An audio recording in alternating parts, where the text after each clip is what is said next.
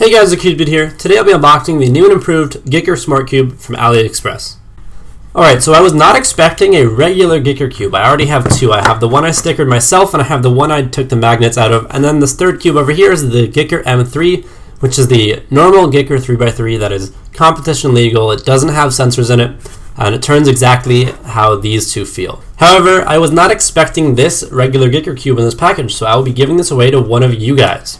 So throughout this video, I'll be going over the differences between this new and improved GiiKER cube and the original one, and I will also be going over the new app, which has had a lot of cool updates done to it.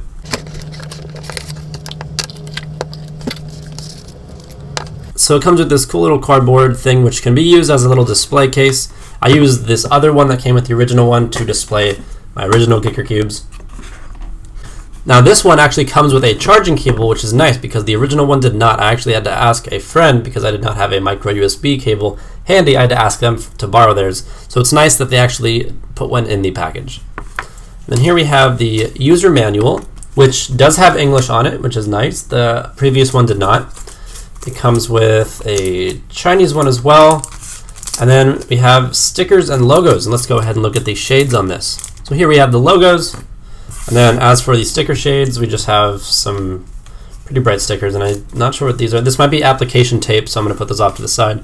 But we have a pretty bright green, a fluorescent yellow, a bright orange, a little bit of a brighter red that I'm used to, and a regular blue, and a regular white. So the normal color scheme. And as you guys can tell, on the cube, it actually comes with a normal color scheme. So here we have red, white, blue, orange, green, and then yellow and white. Whereas before, the color scheme was this really awkward one. It had pink, a mint green, this, which I think acts as the red, but it's actually an orange. It was a really terrible color scheme, and it even had this color scheme on the app. So I'm really happy that they decided to actually go with the normal color scheme. The logo looks really nice. There was no logo before on the original one. Another big difference you can tell right now is the color of this charging cable thing. I'm not exactly sure what to call this. And the way you charge it is you plug this into your computer or into a little power block, and then the other end goes into that while this is on this cube. And you want to make sure that this charging thing is over the green and blue sides, because that's where it charges. This little metal pin goes into that, and then somehow it charges. I don't know the science behind it. So I'm going to go ahead and pair this cube out of the box without charging it with the new and improved upgraded app that they have released. If you already had the previous app, just go to your app store and update it.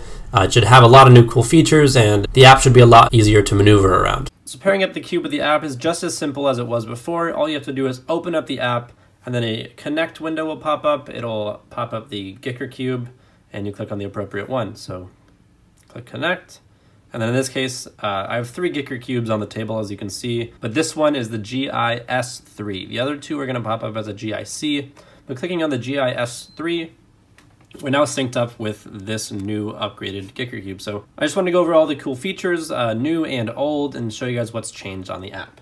So starting off on the top left of the screen, if you click that, you can see you can turn on and off sound, you can look at the information on the cube, you can change language from English to Chinese. Clicking on the cube on the top right, you can see the total moves made on your cube, the name of your cube, which you can edit by clicking on it.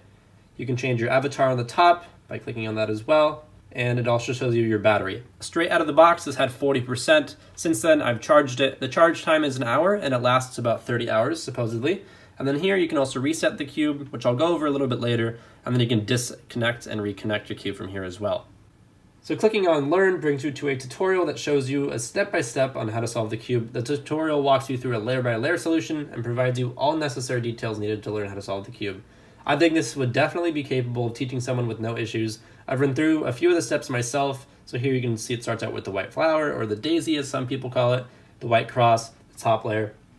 It goes through every single step, and it also makes you practice each step to ensure that you actually have got it down before you get on to the next one.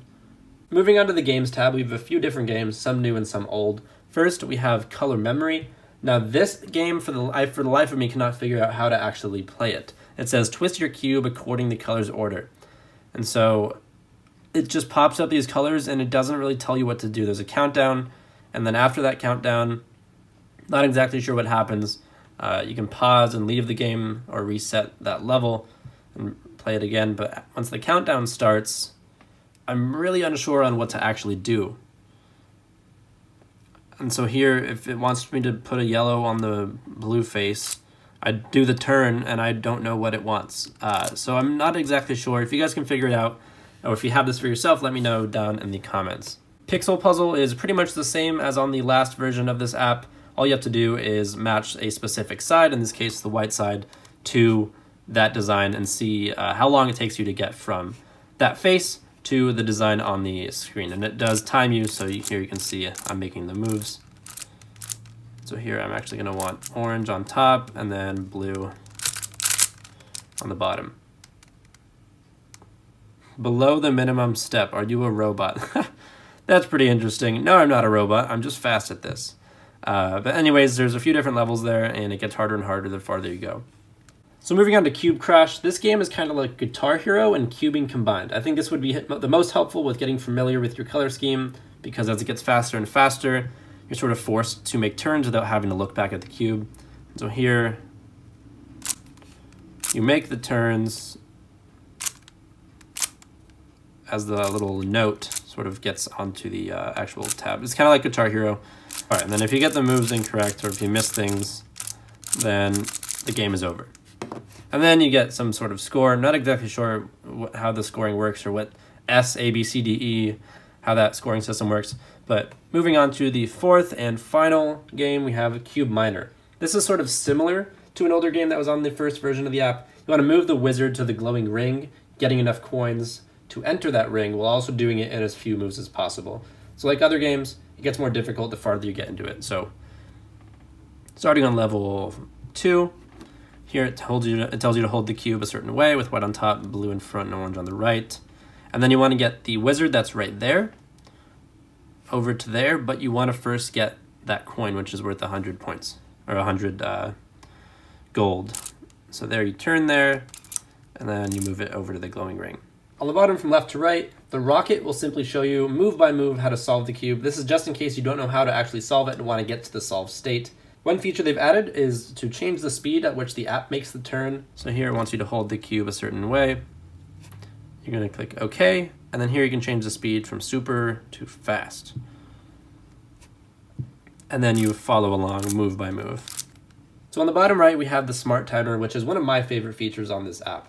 Unfortunately, they don't provide you with scrambles just yet, although I hope they do sometime in the future. So starting and stopping the timer is the exact same as before. All you have to do is scramble the cube, click ready, and then the timer should start once you make your first turn, ending once the cube is solved.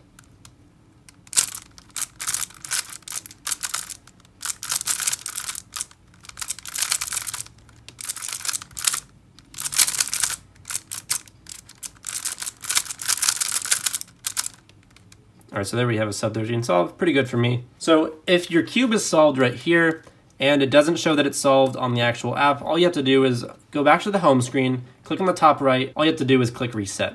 And then that lets the app know that the cube is actually solved, and then it'll reset the entire thing. So once the solve is done, you have tons of new cool features. Now it tells you your turns per second instead of seconds per turn. Here we can see my TPS was 6. You can see the total moves made, your current best time. In this case, this is a new PB on the app, so that's why you see new on the top. You can see your current average of 5 as well as your current average of 12. So clicking on more shows you all the stats for all your solves, including the time, the moves, the TPS. On the top, you can see the number of solves total in the session. And if you click on any of them, in this case, 28-second solve, which is incredible, you can see what the scramble looked like. You can see your solution, the TPS, and the number of moves made. And if you want to copy that solution, just click on the bottom left, and then a little thing pops up, the result has been copied. Or if I want to delete it, just go ahead and click the little trash can, which I definitely want to do on that 28-second solve. So if you want to go straight to the stats, click on the top right, and then click on the little graph. And then in this case, I want to take a look at the 12.99 second solve. All right, so something I just learned, which I hope they fix. So as you saw, I had a 12.99. I then went directly to more to see all my other times, and then I deleted a time from there. I guess it thought I was deleting the 12.99 because it deleted that, or it didn't save that. And it also deleted the 28-second solve. So I'm not exactly sure what happened there. But in the meantime, let's take a look at the 13-second solve I have. So here you can see the scramble, the solution, the time, steps, and TPS. One of the coolest new features you can get to by clicking analysis on the top right. So this shows you your splits throughout the entire solve. Here you can see what moves were made, your TPS, time, and percentage of the solve were spent on that exact step. So for someone who does CFOP or cross, F2L, OLL, PLL, you'll notice a few things are skipped. So here we just have cross, we didn't do the white flower, we didn't do just the corners, we did F2L. So here we have my time spent on F2L was 6.04 seconds with 33 moves, TPS 5.46, and 46% of my solve being in F2L. Then you see OLL on the yellow face and PLL on switching edges. I think this will be most helpful in trying to determine what steps you need to practice more. This is also nice because sometimes it's difficult to reconstruct a good solve you got just because you forgot what moves you made. With this, you no longer have to really worry about that because it just does it all for you. One more cool thing I've noticed is, so on this cube, we have Fulbrights on it. So we have a normal standard color scheme with red, white, blue, orange, green, yellow. And on the actual app itself, if you click on the top right, you see this reflects that. So it shows the normal color scheme. Now, if you want to disconnect this, and if you want to pair it up with this original cube with the really terrible color scheme, now if you click on the top right, you can see it reflects that as well. So it shows the really crappy color scheme on there. So it's pretty cool that they've added that feature so it doesn't just show you a normal standard color scheme when you're working with what you might already have, which might be the original cube. So I think that was definitely a cool feature to have been added. So that's pretty much all the new features that have been added on this upgraded app. So the cube itself seems to be a bit smoother than the original cube. I really like the colors on this and the fact that it comes with extra stickers, logos, and a charging cable. I would definitely recommend this upgraded version over the original version. With Christmas coming up, I think this is a great thing to put onto your wish list and give it to your parents. Hopefully they get it for you because this would definitely be a great addition to any collection. I'll have a link to where you can get this down in the description from AliExpress. I've seen the prices fluctuate a little bit on their website, so expect to pay high 30s or high 40s on this. Either way, I think it's definitely worth it. I will also be giving this cube to one of my friends and having them go through the learn process and see if they could actually learn how to solve a cube from it. I'll get back to you guys about that on my Instagram. If you guys want to check that out, I'll have links to that as well as my other social media down in the description. So AliExpress was nice enough to also send me an original GiiKER cube. So I will be giving this away because I already have a couple of them on my desk, as you can see. So all you have to do to enter this, this will be a US only giveaway, is comment down below if you have this cube, plan on getting it, or we'll be putting it on your wish list for the holiday season. I'll be announcing the winner of this giveaway alongside my 20,000 subscriber giveaway winners, so keep an eye out for that video. It should be out in the next week. Either way, I definitely recommend getting this cube, especially the upgraded version. If you guys have any questions, go ahead and leave them down in the description below. Thanks again to AliExpress for sending me these cubes. I really appreciate it. Good luck to anybody that enters the giveaway. I hope you all enjoyed, and thanks for watching. Frankly, my dear, I don't give a damn.